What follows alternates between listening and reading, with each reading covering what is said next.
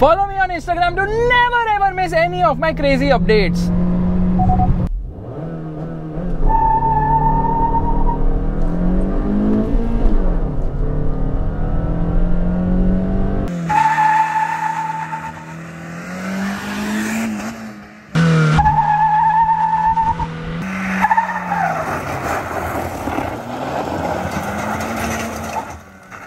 Hi guys and welcome to another vlog. I'm driving this. This is the Honda Empowerment, Liberation, Exploration, Versatility, Aspiration, Transformation and Evolution. Yes, this is the Honda Elevate and I told you the full form of the Elevate. I am not kidding. Honda actually made that up. It makes no sense whatsoever. But the Elevate is the last car in this segment. Yeah, Honda is very late to the SUV party. But they have not even given this car segment leading features.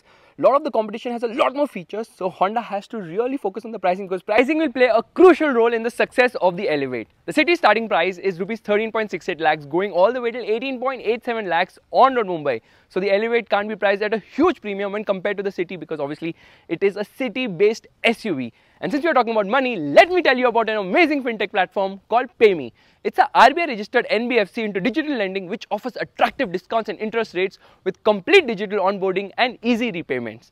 Taking loan from PayMe requires minimum KYC and can be availed without any collaterals. The approval is instant. PayMe is fully compliant with recent RBI digital lending guidelines. Check the link in the description to know more. Coming back to the Elevate, one of the biggest disadvantages of this car is that it does not have a diesel engine because a diesel is a freaking diesel. Now this is the key of the vehicle, same as the Honda City. This is to lock the car, this is to unlock the car. That's it, 2 buttons on the key.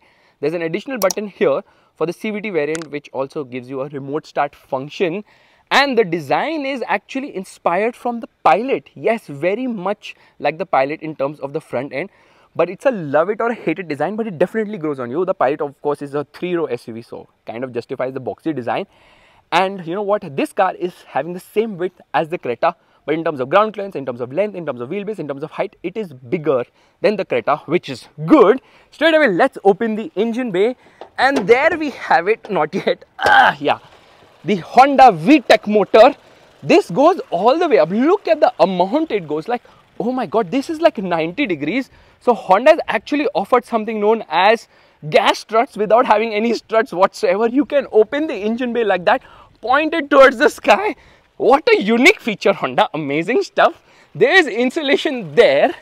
Engine has this sort of cover, not really because this is exposed of course, making some sound, but it's extremely refined on the inside. Some empty space here. They have this sort of a partition so that water does not splash on the battery, but this is so freaking amazing. I never thought Honda would think this level, so I kind of like this for sure. Let's just shut this and there it shuts. It's not very heavy as such.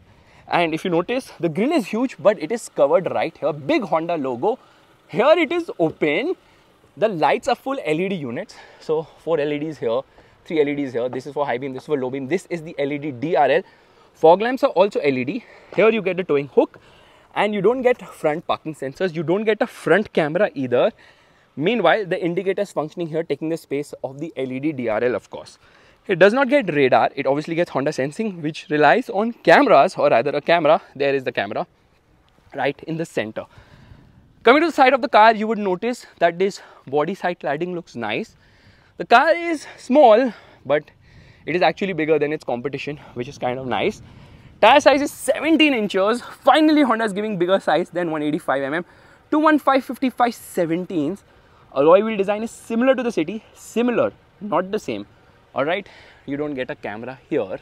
You get it on the other side because of Honda's lane watch, of course. These roof rails don't seem functional. You get a shark fin antenna. Chin to minto sunroof, of course. These actually come from the City, the door handles. And just put your hand inside and it unlocks the car, which is fantastic. I love the way Honda does this keyless entry thing, but this keyhole is kind of exposed, which is out of place for sure. Rear, you do not get discs. These are drums at the rear, which is kind of disappointing. Overall design of the car looks nice. I definitely like it. And you don't get this connected tail light. Says VTEC right here. LED brake light, but halogen. Yeah, indicator and reverse light are actually halogen here. Says Elevate. Rear parking sensors, 4 of them. There's a camera here, of course, and Faisal Khan's fingers of truth, hunting for the exhaust, which is actually placed somewhere here. Yeah, there it is, hidden. Let's open the boot, which is again segment best. 458 liters. The Creta's is 433 liters. Seltos is also the same. There's a light here. Spare wheel is not an alloy. In fact, it's smaller size, 16 incher, 215/60/16. Toolkit, jack, rose, everything is placed right here. And yeah, loading lip is fine. So let's just shut this. Rear wiper, washer fluid actually comes out from there. High mounted stop lamp, doesn't get a rear spoiler as such. Let's get into the rear. Okay, to open it from inside. Now if you notice one thing, this is actually folding 40/60 in order to increase the boot carrying capacity. Compared to the City, it actually gets adjustable headrest, but the City has a center headrest. So center passenger does not get a head here. You get a center armrest which does not touch down like in the case of the City. Twin cup holders right here. Isofix child seat mounts. Again, you get a lap belt, not a proper seat belt there.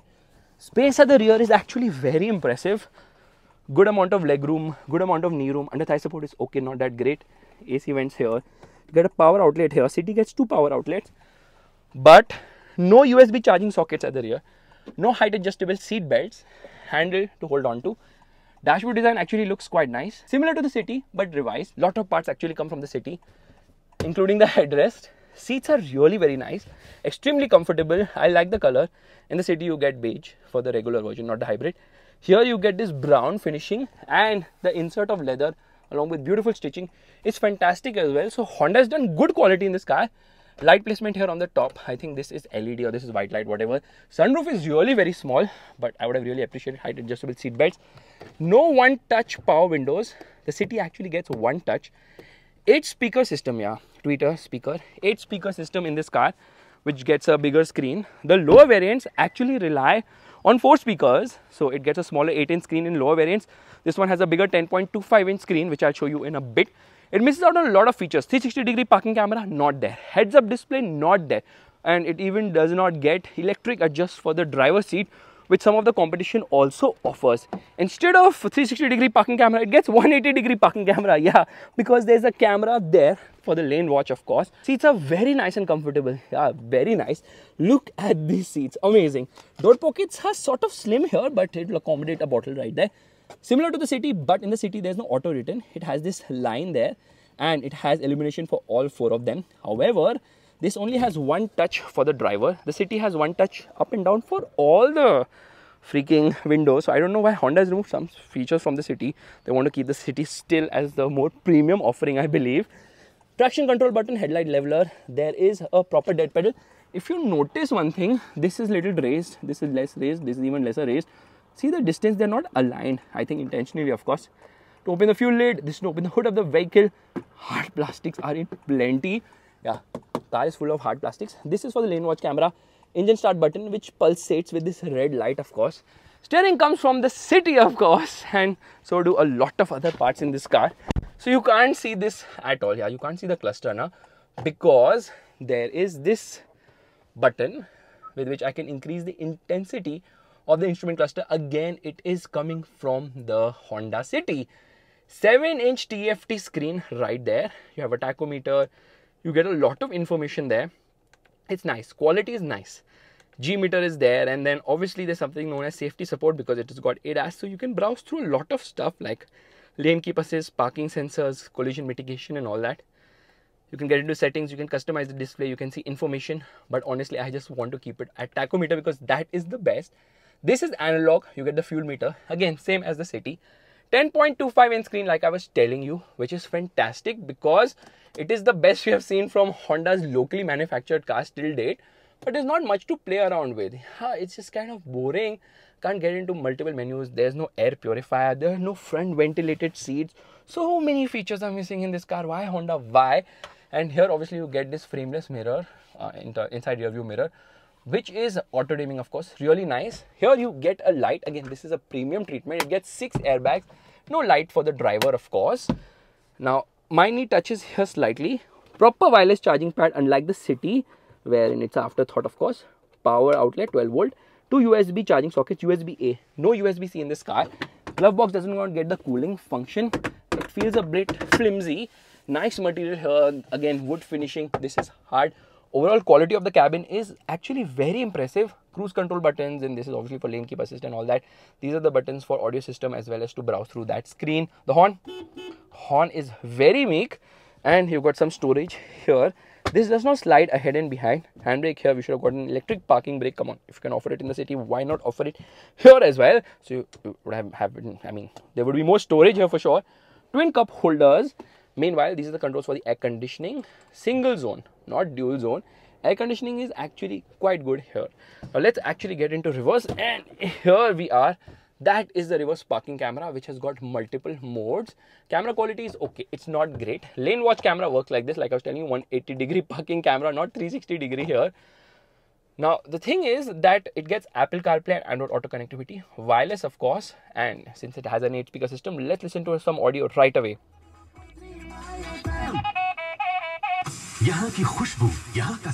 Audio quality is decent, it's not exceptional, but it gets the job done. Automatic headlights. It does not get automatic wipers. There's no sensor here only. How can it get it? Meanwhile, light placement here on the top. It gets a chintu mintu sunroof, and the competition is offering panoramic sunroof. I don't know why Honda has, limited itself to offering a smaller sunroof, and that's about it. It does not open any further.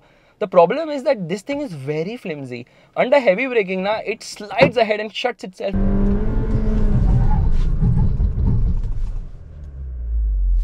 Pinky finger test, and there it fails. So yeah, chintu mintu here. Handle to hold on to, even on this side, which is kind of nice. So the best thing I like is the driving position of this car. You can see the hood. Even when the seat is at its lowest position, you can see the hood. That's how it's done. Wipers work decently well. But since we've already spoken so much about the features, or rather the lack of it, let's see how does it drive. So let's start driving right away. Before that, let me show you. The steering wheel is adjustable both for reach as well as rake. And you have to push this inside. I wish it had USB-C. I wish it had a lot more features. But can the driving experience actually make up for the lack of features? Let's start driving right away.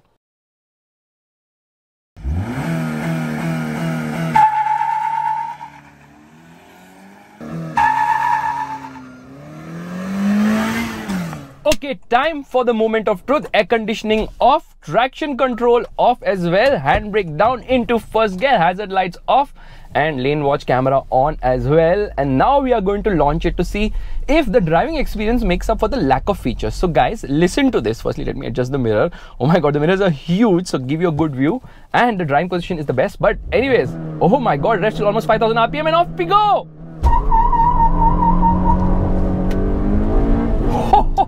7,000 RPM, my god, that is what Honda VTEC is all about, and that is the reason why you would buy this car. Brakes could be better. If they were not, I would be in that lake by now. But anyways, performance is good enough here. First and foremost, nobody, trust me, nobody makes engines as good as Honda. At least naturally aspirated engines, because we don't get to encounter turbo engines from Honda at least. Well, I've encountered the turbo engine there. Honda sensing coming into play. I've encountered, or rather driven, the Honda's 1-liter VTEC engine in the city in Thailand, and that's a fantastic engine, because VTEC plus turbo, what could be better? But trust me, this engine is so ballistic that I should stop right now, put the car in first gear, rev the motor, dump the clutch, and listen to this, guys. Oh, oh, oh, oh, oh! I become Santa Claus whenever I drive a Honda VTEC, because that is the kind of performance it has to offer. Unfreaking believable. This engine is truly magical. Yes, this car weighs 99 kgs more than the city, so that does performance, but you would not complain, because this engine is just unbelievable in the way it puts out all the power. Firstly, low end is very peppy, so it's nice in the low end.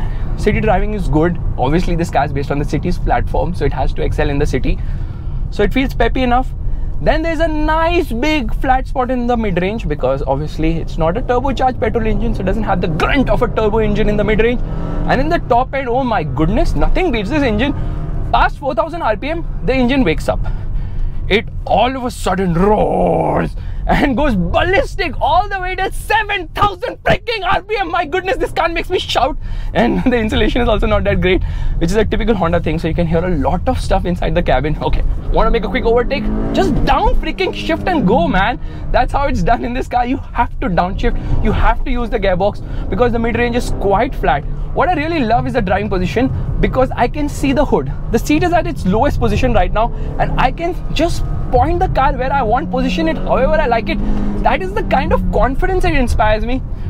I mean, it gives me that kind of confidence. But I'll tell you one thing very honestly, this car feels more SUV to drive because of the way it gives me a complete view of what's around, and the hood positioning. Oh my goodness, Honda has nailed it with the driving position. Ride is actually quite nice, soft of course, so over bad bumps no issue at all. And when you drive it sanely now, you will not hear the engine at all. Shh, don't make any sound. The engine can't be heard. That is the refinement of a Honda VTEC. Honda makes the best engine, and that is the reason why Honda is like, forget every feature, my engine is the best. You buy me for the freaking engine. How can the Koreans not match Honda when it comes to naturally aspirated petrol engines? Because oh my goodness, it's 1.5 liter freaking first gear. Let's go, bro. Horn is so bad though. Wheel spins anytime randomly. There's a city.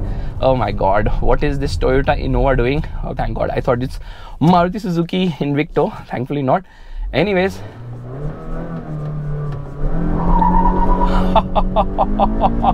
this engine is a riot of sorts. So it produces 121 PS of power at 6,600 RPM and bump, no issues at all. Torque output 145 Newton meters, which comes in at approximately 4,300 RPM. Result is that the output is the same as the city. They could have increased the output considering the weight has increased and the aerodynamics have diminished a bit, but no problem here because the engine is so strong now.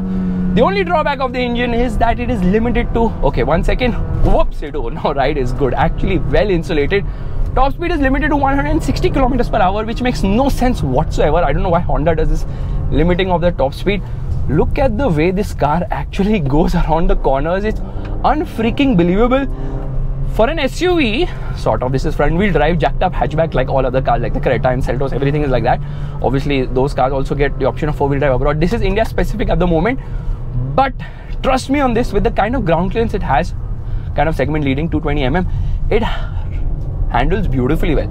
There is body roll, but the steering is a joy to use because it has good amount of feel and feedback, and then you come across bumps, no problem. You can just go without any hassle. That is the kind of performance it has to offer. Brakes are decent, could be better. Tires are okay. Here we go again. I can do this all day long. Honda VTEC, here we go. 3, 2, 1.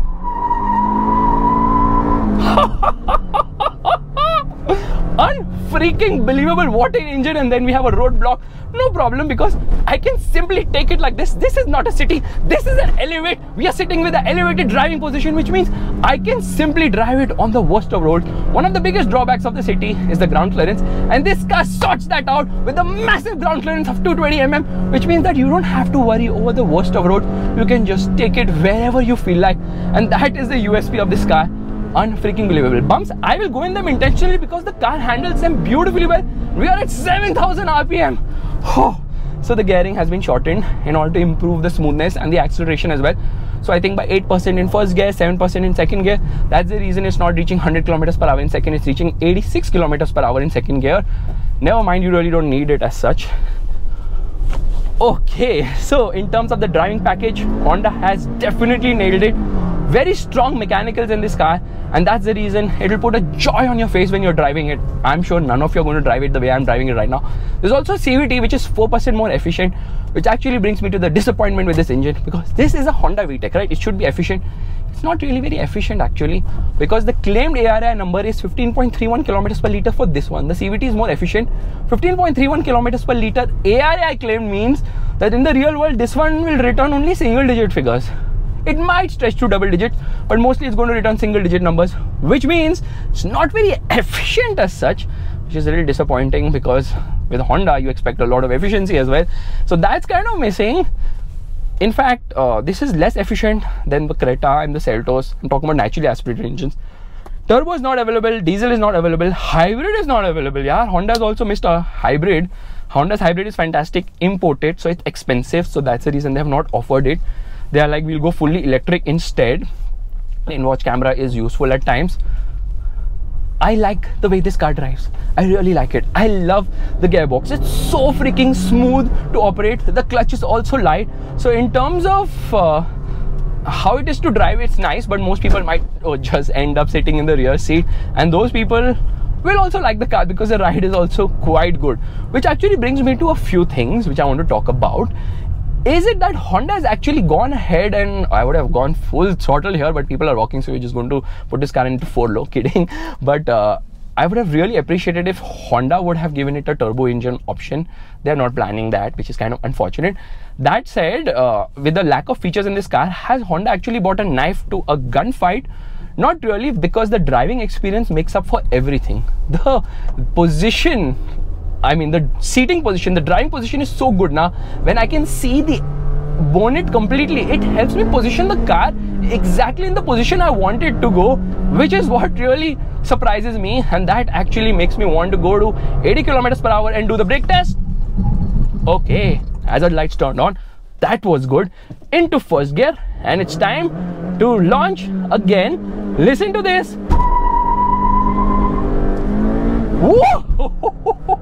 You will never miss a gear because the gearbox is so freaking butter in this car. That is how the gearbox has been calibrated. The steering has good feel. It's not as sharp as the city, but it is way better than the Creta. This car drives better than the Creta. It rides better than the Creta. It is just better than the Creta in terms of the driving experience. This engine, I can keep praising it all day long, which actually brings me to the pricing of this car. Firstly, for the automatic, Honda charges 1.45 lakhs more in the city, of course. So here also I expect something similar, but just get the petrol manual, because a manual is a manual.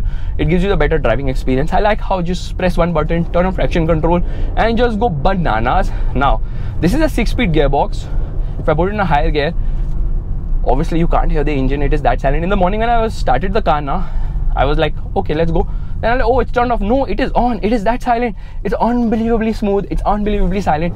It's unbelievably refined, like a Honda should always be. Oh my god, I didn't expect the Elevate to be so good. It's definitely surprised me here for sure. And at the end of the day, it's the VTEC magic which has come into play. More power would definitely help, because this is 121 PS. The competition is actually using a gun in a knife fight right now, because obviously they have turbo power. The Seltos has 160 PS of power. Do you know what is 160 PS of power? It's more than the BMW X1 as well. That is the kind of performance, I mean the kind of output is being given by Kia and the rivals right now, and Honda is last to the segment. They've not made a breakthrough product. They've not made something which will make you stand up and take notice. But once you drive this car, you will really appreciate it. And if you're the kind who are like, you know what? How did Honda miss out on the fact that the Koreans are offering so many features? Why is Honda not offering so many features? Well, for a bit, Honda would be like, we have QDR, quality, durability, reliability, which the Koreans don't have. I don't agree to this point, but I would say, okay, chalo, Honda, I agree, chalo, ठीक है, तुमने बोल दिया, मैंने मान लिया, ठीक है? But you can ignore Hyundai, you can ignore Kia also, because you're like, there are these people who will only buy a Japanese car, but you can't ignore the mothership, which is Toyota. If Toyota is offering a hybrid in the segment, if Toyota is offering panoramic roof, a 360-degree parking camera and all those things, Honda, you cannot ignore that. That is just not done. Which also brings me to a very weird analogy, which I wanted to also put across, is that Honda makes the best naturally aspirated petrol engines. It's akin to saying that Filmfare makes the best magazine, but who actually buys magazines these days or reads magazines these days? Nobody does it, right? Because if you want your Urfi Javed content, you would go to Viral Bihani. You would definitely not go to, one second, we just take a quick U-turn so you can also see how is the turning radius. You will not go to Filmfare. Similarly, people are more interested in alternate powertrains, not a naturally aspirated petrol engine. They want turbo petrol engine, they want hybrid. Honda's hybrid is fantastic. They also, we are going to take it through a rough, yeah. They also want diesel, because diesel still dominates in the segment, because a lot of Creta sales are still diesel, yeah. Majority Creta sales are still diesel, so I don't know why Honda missed out on that. But I think I have 3 verdicts to give you today with regards to the Elevate. If I be pessimistic, I would say that Honda has done too little too late. If I'm optimistic, I would say, oh my god, it's a Honda JDM for the win. It's going to sell. Everyone is going to buy one. But realistically, let's be honest, this car is going to sell in decent numbers. It's not going to do something what the Seltos did for Kia, sell in like huge numbers. It's going to sell like 2,000 to 4,000 units a month, which is good amount of volume considering the price, considering the features. Honda should just be careful of the pricing, because if price rise, not rise, if price right, this car will definitely do decent numbers. It will not break the Creta, because people are so feature minded. But drive this car once and you'll forget everything, because this is where this car truly excels. The driving experience is just phenomenal here.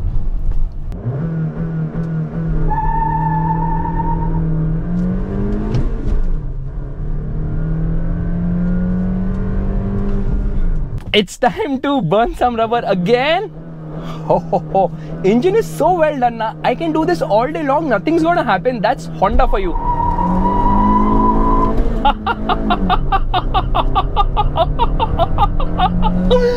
It brings out the inner child in you. I'm not well right now. I'm a bit sick. But once I got hold of first gear, revved the nuts to 7,000 RPM, all the bacteria went out of the window. That is the kind of performance it has to offer. And trust me, it's not as fast as, say, the Seltos, but it's not about how fast you go, it's how you go fast, and that's where it excels. The Seltos obviously goes from 0 to 100 kilometers per hour in 8.6 or 8.7 seconds. This takes around 1.5 seconds more. Do I care? No, because I don't need to. The performance is not blisteringly quick, but it gives you the feel. It's all about the feel at the end of the day. It doesn't matter that it doesn't have a turbo, because this car does not have asthma. It is naturally aspirated, pure. I'm putting my head down thinking I'll touch that tree. I'm so stupid. Oh doggy, where are you so lost? So it's time to do it once again. By the way, fuel tank is very small, 40 liters. Very chintu mintu here. And off we go.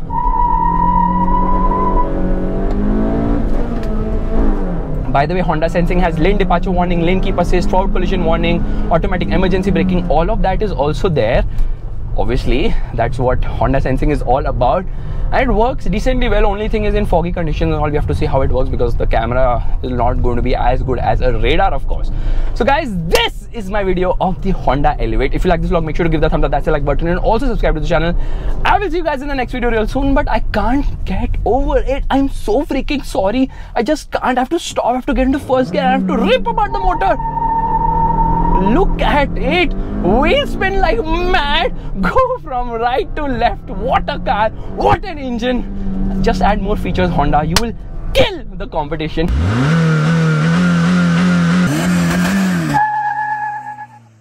Oh, by the way, it says check rear seats. Anyways, let's turn this on and notice one thing. Does this full swipe up? This is surprising. Oh, look at the silhouette of the car. It welcomes you from there. Come on, don't take so much time. Wow, Honda, so much gimmicks now, huh? Into first gear, handbrake down, and let's do this once again. Okay, yes, I agree to whatever you say. Lane watch on, wheel spin on, and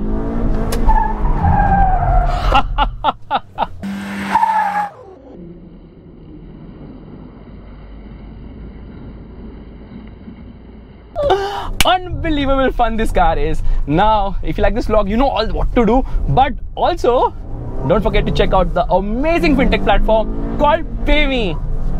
Bye-bye.